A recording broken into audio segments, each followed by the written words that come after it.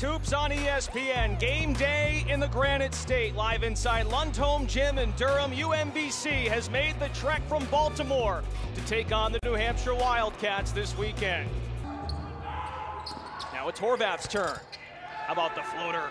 Finger roll. Retrievers are fired up. They came on the court. They didn't play last week because of cancellation in the Stony Brook program. So they haven't played this calendar year, actually. And they were excited when they came on the floor for pregame warm-ups.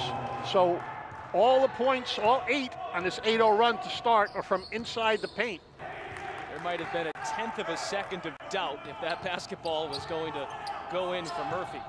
Owens up the catch, his second 3. Wow, stop pass. Makes him a special player. Owens and 1. He'll go to the line for a potential 3-point play. He can shoot it, and this is a beautiful play. You'll see him go right by McClure with the body, get the M1. When we chatted with Coach Odom yesterday, freshman player of the year in the conference last year. Sky's in for the rebound. He wants to push in transition. He's a leaper. He jumped center when Horvath didn't play last week. Guadarrama backs down, and Owens pokes it out. Surprised it wasn't a foul on Owens that time. Bunyasif denied, but Horvath cleans up his mess. Count the basket plus the foul. Spazijevich with the rebound. Idlerock the other way now for the Retrievers. He attacks. Idlerock to the right hand. He's always been so good. Jay Owens with 3. Owens, yes! Wow. Ready to watch was LJ Owens. Exclamation point on the first half for UMBC. 2 of that back-to-back, the Houston Baptist transfer. Horvath in traffic, count the basket. He'll go for a traditional 3-point play. And the 3rd foul on Nick Guadarrama, nightmare scenario. As we see Coach Herring, hands on his head. Those are tough calls for the officials either way.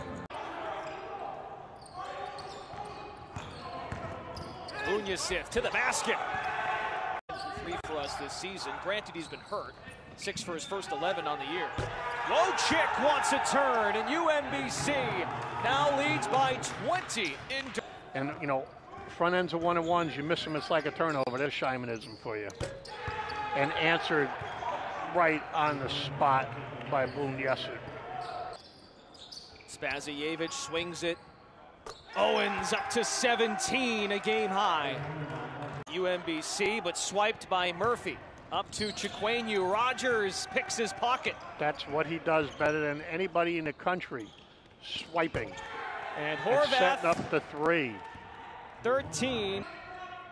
Discuss the times and what is on the minds of his players. Nice finish by Piccarelli, the freshman from Milan, Italy. Check it in one more time. That's it. UMBC handles its business in game 1 of the back-to-back and pulls in front of New Hampshire for 2nd place in the America East standings. The Retrievers are now 4-1.